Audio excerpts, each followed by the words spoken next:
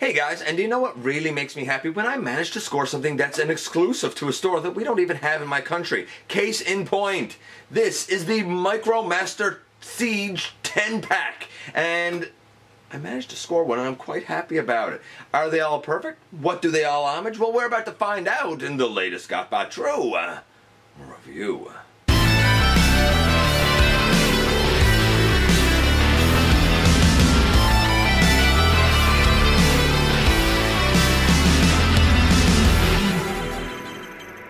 Hey guys, welcome back to the channel. I am your host, Dennis Moulton, aka GotBot. As always, please like, comment, share, and of course subscribe while you're at it. That's right, hit that notification bell because it lets you know when content of all sort goes up on the channel, not the least of which is episode 2 of season 2 of Universal Collision, premiering this Friday.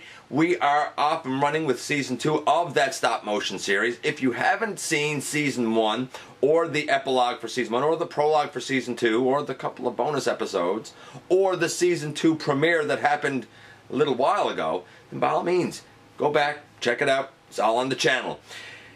Check out Machinery of Man, the Everything Factor, Transformers Collectors NL, the Autobot family, and this is the Micromaster 10-pack. It is an interesting mix. A lot of people said and assumed that this was giving us updates of the characters from the G1 Micromaster, I guess, era that came with like Micromaster bases and whatnot. And that's only partially true. Some of these homages are a little bit strange, and there's even one character who is brand spanking new. Anyway, let's head over to the table because we don't have the time to waste when we have 10 figures to look at and take a look at all these guys. And we're going to jump into some Micromaster mayhem by looking at the Siege 10-pack of Micromasters, comprising Autobots and Decepticons, some new faces, some old faces, some never-before-seen faces, and as we go through here, I even have a slight bonus to kind of throw in because otherwise I don't really know how I'll get to review it. You'll see what I mean as we go, but nevertheless, let's get all of these little lads and those instructions out of here so that we can take a look at that packaging first.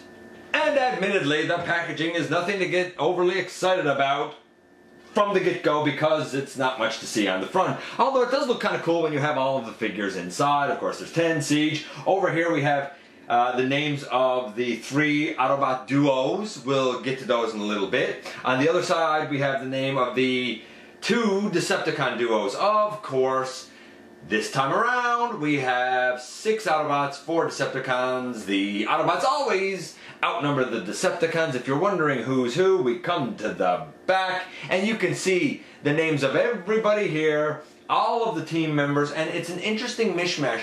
I heard the argument made that, hey, what they were doing here is putting out a lot of the figures that came with the like G1 bases. And here on the channel recently, we've looked at a lot of those G1 bases. That's only partially true. In some cases, yes, they did that. In other cases, not so much. We even have 2 new molds here that, at least as of this recording, and as far as I know, have not yet been released. So it's the first time that I'm getting to handle them in this set. We're going to begin though with what I consider to be perhaps the 2 strongest molds, and that's going to be the jet molds first. There's actually 4 figures in here that use the Stormcloud and Visper molds that I think a lot of people are already familiar with because they came out in Wave 1 of the Siege line. And we're going to begin things by kind of making me look like a bit of a liar, because we're starting out with Ground Shaker and Overair. Both of these are Autobots, and both of these guys do in fact come with like Micromaster base-ish things. We'll start things out with Ground Shaker first. And on your left, you will see G1 Ground Shaker that came with the ATV base. We haven't looked at that on the channel yet. Stay tuned. We will be looking at that.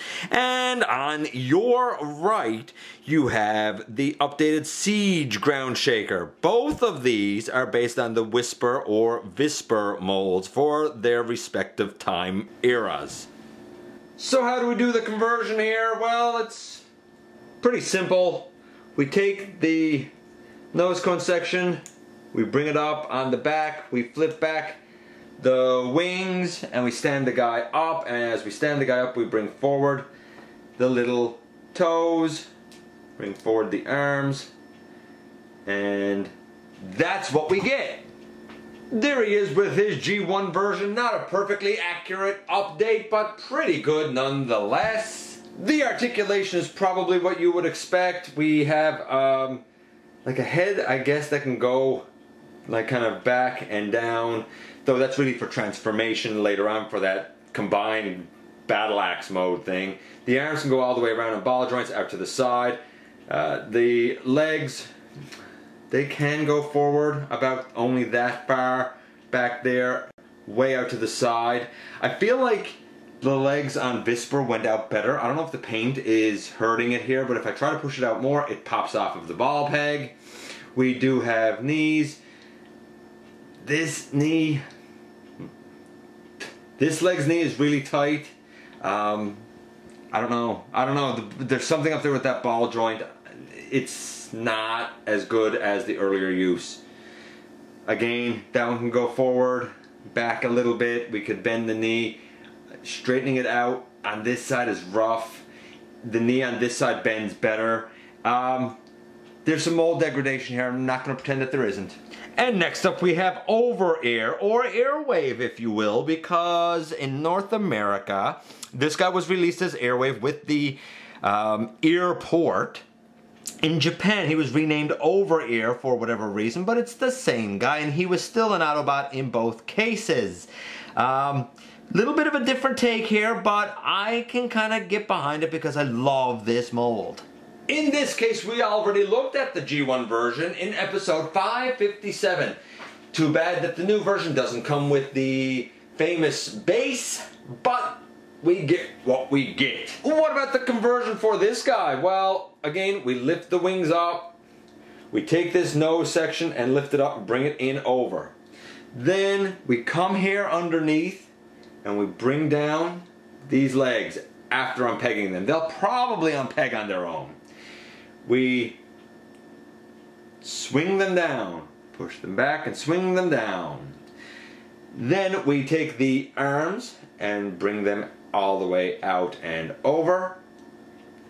And finally, we straighten the arms out because this time we have elbows. I wish all of these little Micromasters had elbows, but alas, they do not. We have full out to the side for both arms. We have 90 degrees at the elbow for both arms. We have legs that go well forward, go pretty well back, all things considered. Full splits, really? Well, no, maybe not full splits. Maybe I'm being a bit too kind. Splits out to there. You could probably fake a bit more if you really try. And we have knee to 90 degrees. So I dig it. And in terms of him being like an accurate, stand him up. In terms of him being like an accurate rendition of the original toy, he does a pretty bang up job actually. I do wish though that, like, I dig the yellow on his tummy, but I wish his face was purple, not blue. And I don't know, maybe in Japan it was painted blue. It's a pretty accurate update. I like the extra splashes of yellow and black. Overall, in our first duo here, they're pretty good. The only thing that's slightly disappointing is I feel like the paint that's been applied to the thighs of Ground Shaker doesn't really help them. Maybe they shouldn't have done that. I don't know. And maybe I'm just being heavy-handed with them. Maybe the heat has swollen the plastic. I don't know. But it's not quite as good as Visper. Nevertheless, they're alright. They're pretty good lads. They make dandy planes. That being said, we can look at the Decepticon side of things, and guess what? The transformations and the articulation are exactly the same. We have Nightflight first, who is in G1 the exact same mold as Overair, except in the update, Overair was updated using the Stormcloud Micromaster, and Nightflight was updated using the Visper Micromaster. It matches him fine. There's nothing wrong with it. The planes are almost interchangeable. It'd be nice if we got a couple of new molds. Like, it's fine. The paint is fabulous on Nightflight. But, again, he has that leg limitation. Now, he doesn't have paint on his, so maybe I'm wrong. Maybe Visper did have limited leg articulation. I honestly can't remember right now. That was a long time ago. That being said, I looked at the G1 Nightflight back in episode 521, along with the rest of the Airstrike Patrol. I looked at the Siege Airstrike Patrol pretty recently, and now I can add Nightflight to that group, and I dig it, I like it. On the flip side, we also have his partner, Skyhopper, and originally, the original Skyhopper was, oddly, a reuse of Stormcloud. The updated Skyhopper is a reuse of Stormcloud. So, like, it's a Stormcloud and a Stormcloud. It makes sense. It's the right thing to update him as.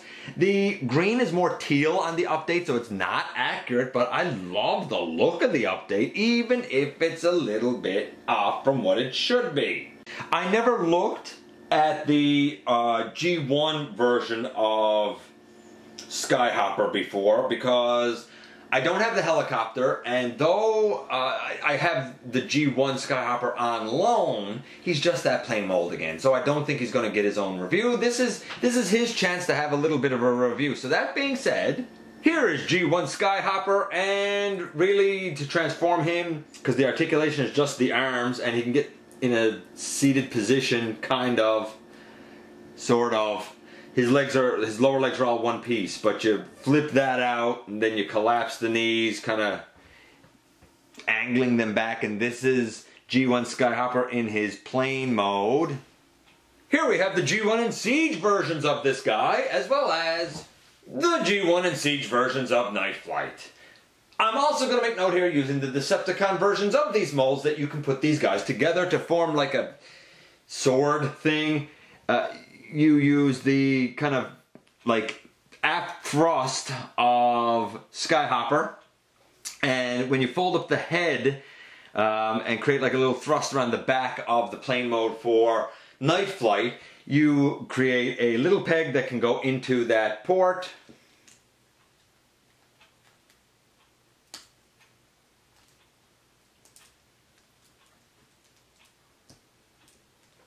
Like that.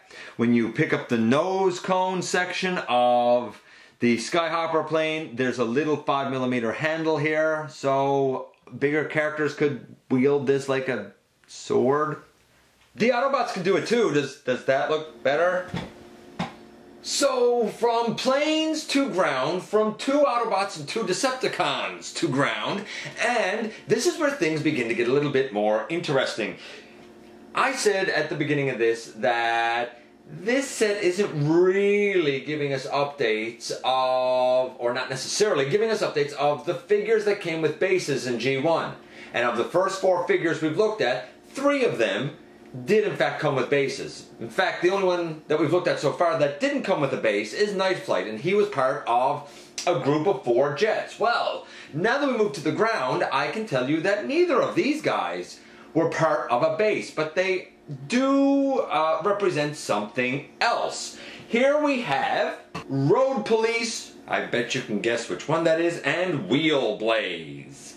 And we're going to begin with road-ploice. And you know what? I would venture to say to you that the update of road-ploice is a pretty nice homage to the G1 version. Now, we haven't looked at the G1 version, but we're going to later on. In police car mode to police car mode, they look pretty good. How does the transformation work for the new Siege road-ploice? Well, it's pretty simple overall. We flip up the hood, we flip out the legs and bring them down, and we untab the arms from the side of the vehicle and bring it forward, and we can stand him up. And what I love about the G1 road-ploice is that he actually looks like a police officer. That being said, his articulation is not bad. I mean, he can definitely get in a seated position. He has a long thigh. And if we move this back, his arm can get all the way around. I figured I'd just do a mini review of him now, though we will see him later. What about the Siege version that just fell over? Well, I'd like to say the Siege version of this guy is awesome, but he's lacking a little bit, if I'm being honest. I have his tires all the way down on his back, but really you're going to want to leave them up like this if you want to have a full range of motion for the shoulders. The way the molding is, if you want to be able to get like out to the side like this, you really need to have this up so that the shoulder can go underneath. Otherwise the shoulders don't go out very far at all. Then we get to his legs. I have done some work on his legs and tried to help the articulation a bit. They can now go forward this far. They did not go forward this far. There's molding on the front of the leg. I cut that away with a crafting knife.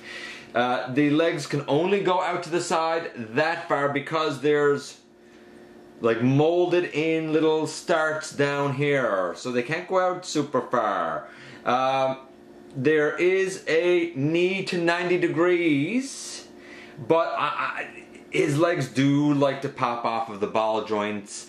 It's improved some now, but I feel like I may have to do a little more work there. I think the ball joint, I think the ball peg is slightly too big for the slot. Like maybe it needs to just be slightly sanded down a little bit. It's not bad, but I expected this to be kind of like the road handler mold, and that's a pretty fun and effective mold. I don't find that the legs come off on that, though some people have said that the legs do come off on it.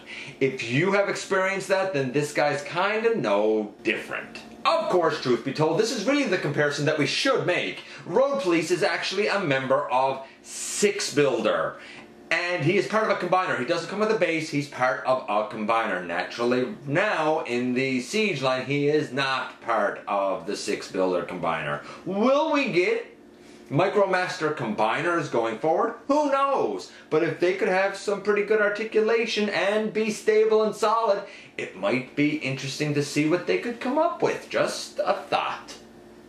And his partner is Wheelblaze, who is actually a part of the Metro squad from the G1 Micromaster combiner teams. There are two bots that go together to make one. Now, we've recently looked at these Micromaster combiner teams, or a couple of them. We have not yet looked at the Metro squad, though we will. And being a combiner team, there's two guys that make this guy up. The front end of the vehicle is Wheelblaze, and the back end of the vehicle is Roadburner.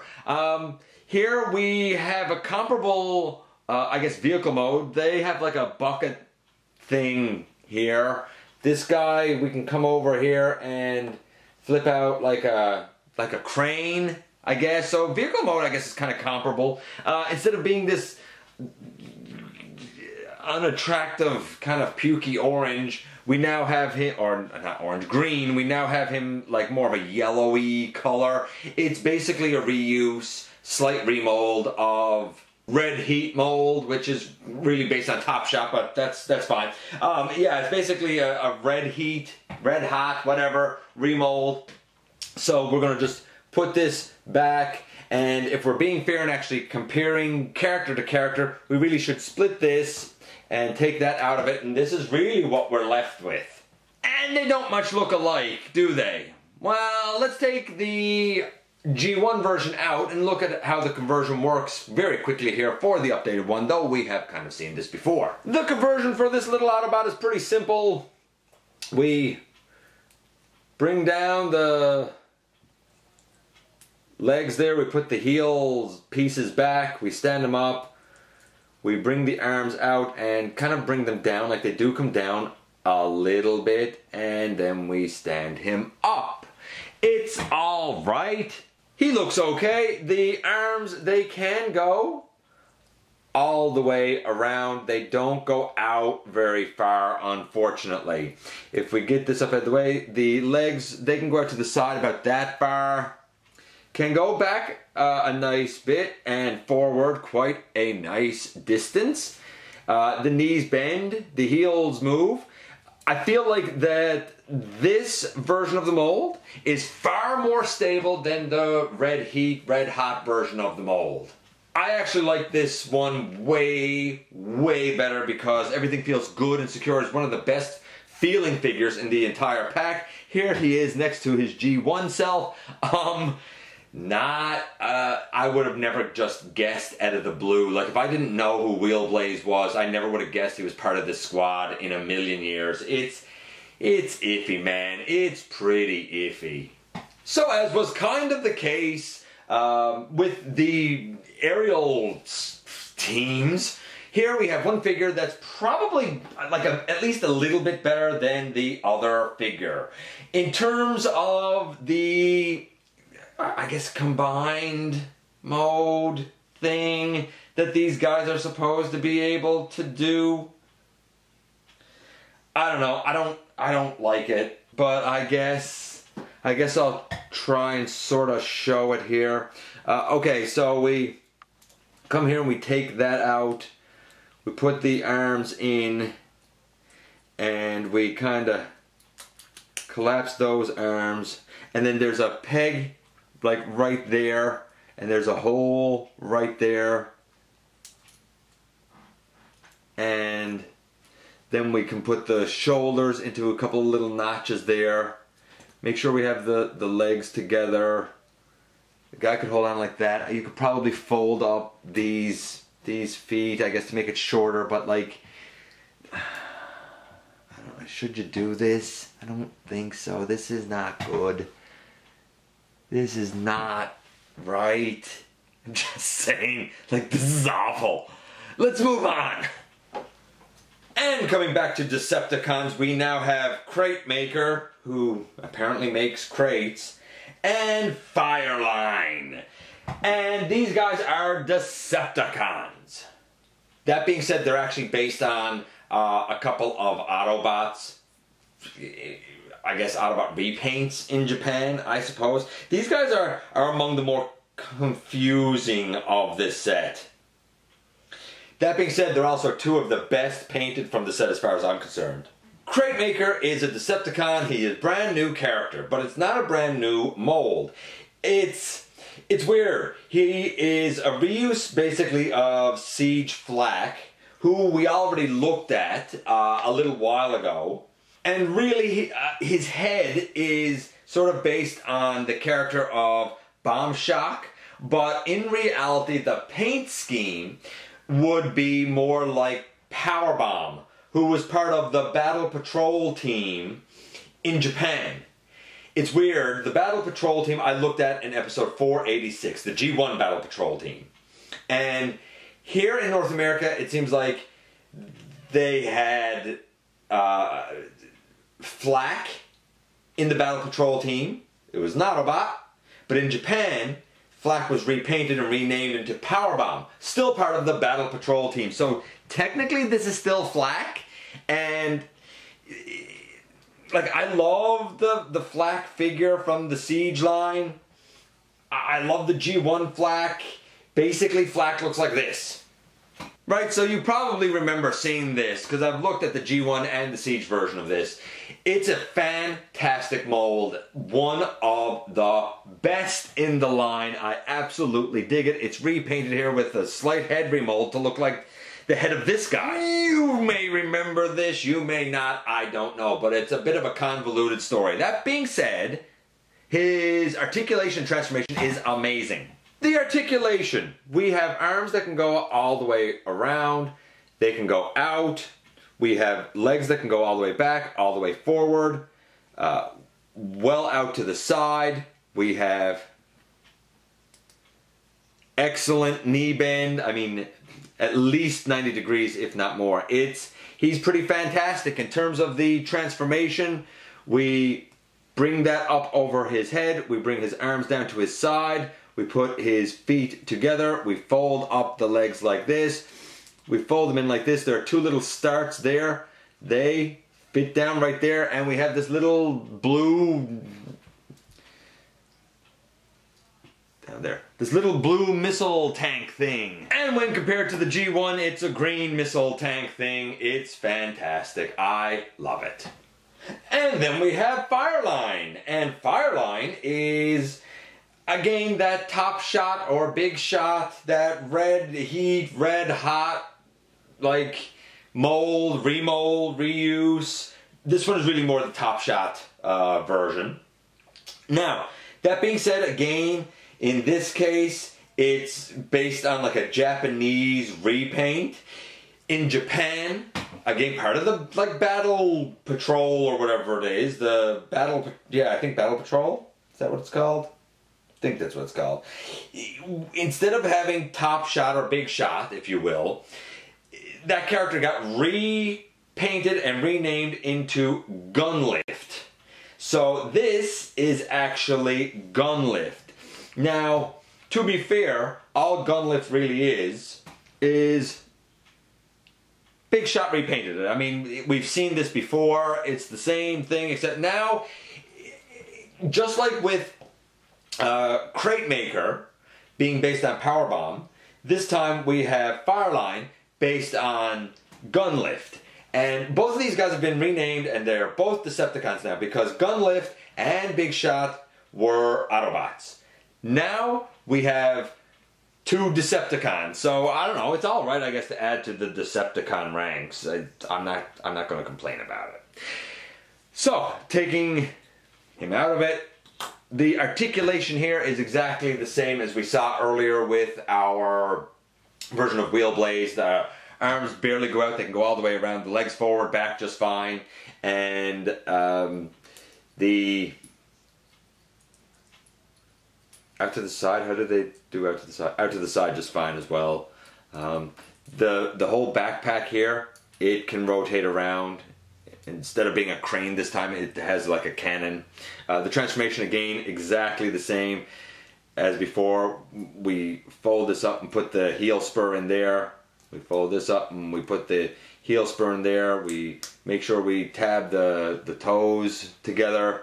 We bring the arms up on the sides and tab them in, and then we turn this around, and there's our vehicle mode. It's all right, I guess. It rolls really well, actually. There you go. There he is with the G1 mold. And can this guy be used with his partner to make like a blaster thing?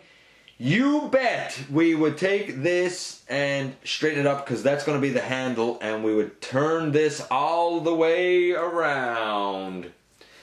And now we have a hole right there, and we bring this guy in, and we have a peg right there, and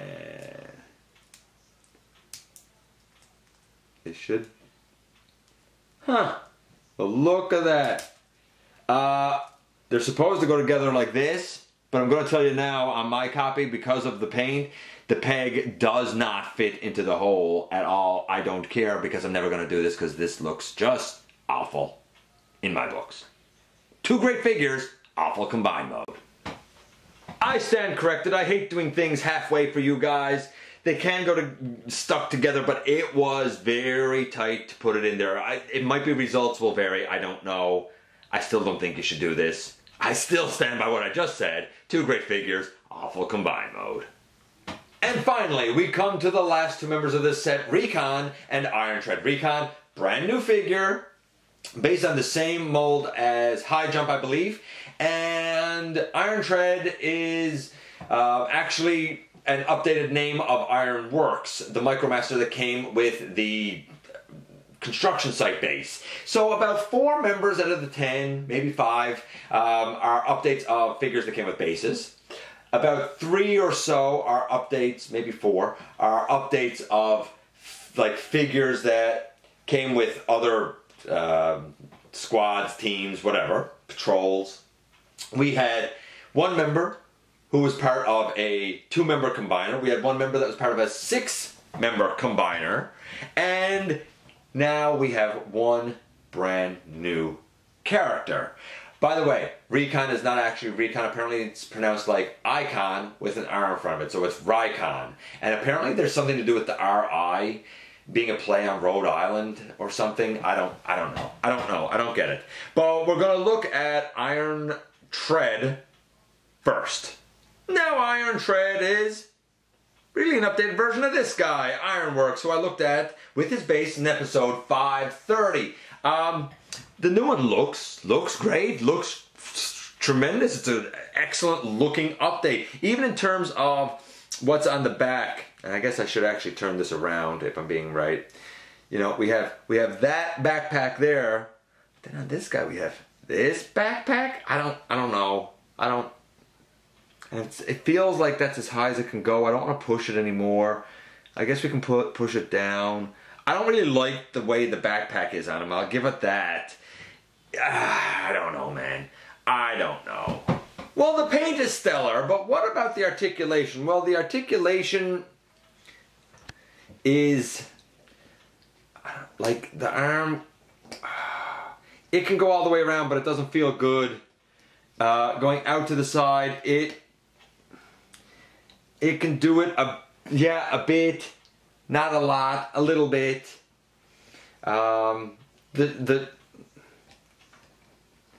Maybe if we turn this around,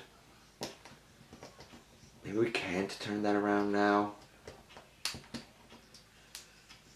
No, I don't think that's the way that's. No, it's definitely supposed to be like this for robot mode. I don't know. I don't like that. The legs, they can not really go back.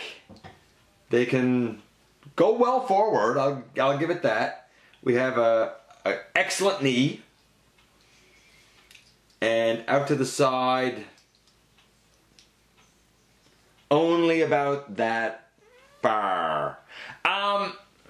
The legs are okay. I can deal with not really having any backward movement. Whatever. I'm fine with that. I actually like the forward and I like the knees. The weakness on this guy, though I'm kind of grumbling a bit here, is that I wish the arms were designed a little bit better. You can kind of tell how this guy's going to go. We will put his legs together. We're going to take this whole backpack piece and turn it around. It does have a couple of little nubs that you need to kind of get in position here.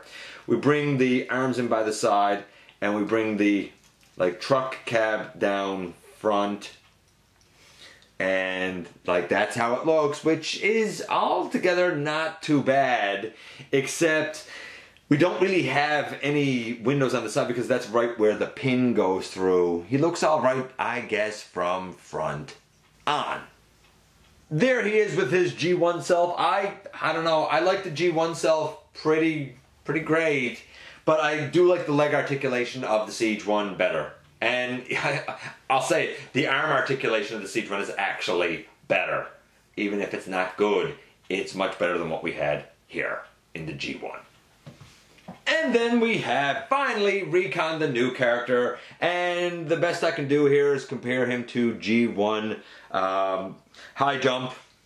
Okay, that's whatever, I guess. The G1 one is alright. We haven't looked at High Jump's team yet, but it's an alright mold. It's interesting enough, and the new mold does homage it pretty nicely, if I'm being honest. I kind of had high hopes for this mold and this guy, and they sort of got dashed a little bit. I'll explain why. In this mode, he's fine. In robot mode, he has excellent paint and stuff. He looks good. The arms, they can go well out to the side. I dig it. Absolutely dig it. They can go up and down. They can't really go all the way around because of the way that this hood section is. But there's a wide range there. We get to the legs. The legs can only go, if we're pushing it, they can go out that far. They can't really go back, and going forward, I can get them forward now. I could not at first get them forward out of package. And get them down. The other one, same thing. The knee is a nice 90 degrees. Now, here's the thing with him. He's all right now. He's pretty good now, actually. But, out of package, my copy had what seemed like ball pegs that were too big for the molded in socket on the leg, and the legs, as soon as you would begin to try to move them forward, the legs would pop right off. I sanded down the ball pegs. I actually cut a little bit away from the socket and I rebuilt some of the plastic around the socket. I don't know if your legs will fare better than mine, but the only reason mine are good now is because I did some work on them so they would pop on and off. A couple of these guys could use that. Their ball pegs aren't perfect. If you're cool with them not being perfect and you just want to display them, great. It's a wonderful little set for that. If you want them to be functional, you may have to sand down the ball pegs a little bit. You might have to thicken up the ball socket a little bit. Just kind of be prepared for it. The transformation for this guy. We kind of come here and we bring the hood section down. We come here to the waist and we turn the waist around. Then we can put the legs together and we bend them at the knees and kind of angle the legs back a bit up into position here on the back like that, and then we angle up the arm and tab it in and angle up the arm and tab it in, and this is what we get for vehicle mode. It looks pretty great. It's pretty accurate to that vehicle mode and a bit bigger. Now that Ricon is fixed, I kind of like the figure. I didn't at first, and I'm hoping that when we actually get a proper high jump that we won't have the same issues as Ricon here is having. So before we give a final grade to this whole set, bonus time, this is one of the little boxes that came with, I think it came in like a few things, but I know in Japan it definitely came for use with Star Convoy. And I don't have the G1 Star Convoy, but here's what I do have. If we open this little box up, we can roll out. This is G1 Micromaster Rodimus Prime. That's right. Rodimus Prime. Okay, it's Hot Rod. It's actually Hot Rod. And friend of the channel, Wayne, who gave me all of the G1 Micromaster stuff to look at, had the Micromaster of this guy, said, hey, do you want to take a look at it? I said yes, but he's not really worth his own review, so to speak. So we'll kind of do it here now very quickly. The conversion for the guy, we fold down the middle of his hood. We come to the bottom and we fold down his legs and we bring his arms forward like that. It's actually a very, very true little Rodimus or Hot Rod. He can rotate his arms all the way around. He can easily get in a seated position. The lower legs are two separate pieces on him.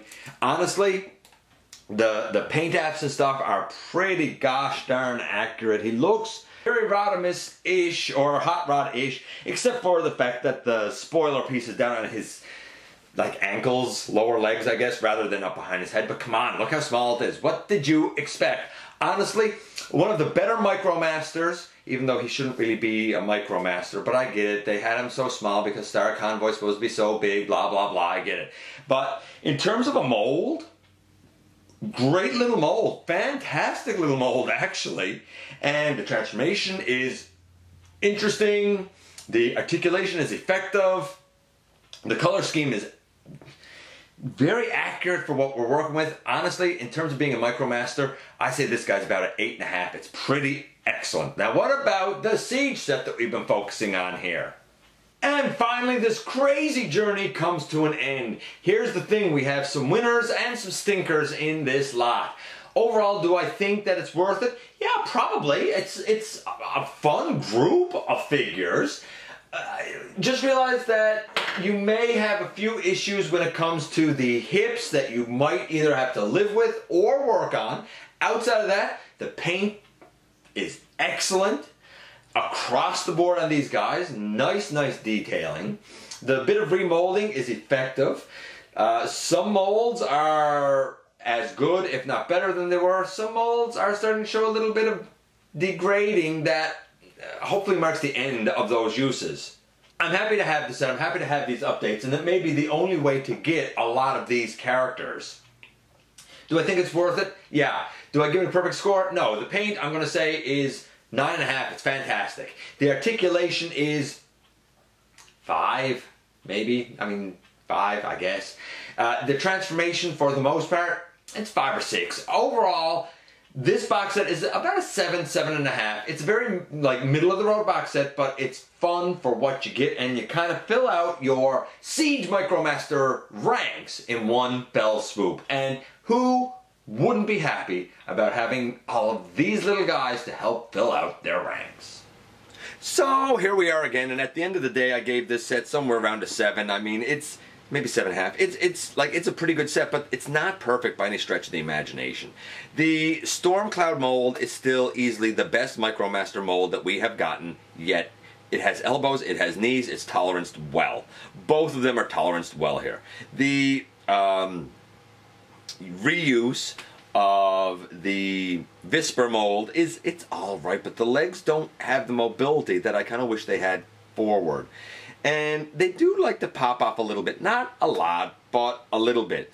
The reuse here for wheel blaze is way better than the Red Heat version. It's toleranced so well in comparison. The Top Shot and Flak reuses are fine. If you like the Top Shot and Flak reuses, then the Decepticon repaints here, based on 2 Autobots from the Japanese continuity, are still just as good. No stronger, no weaker.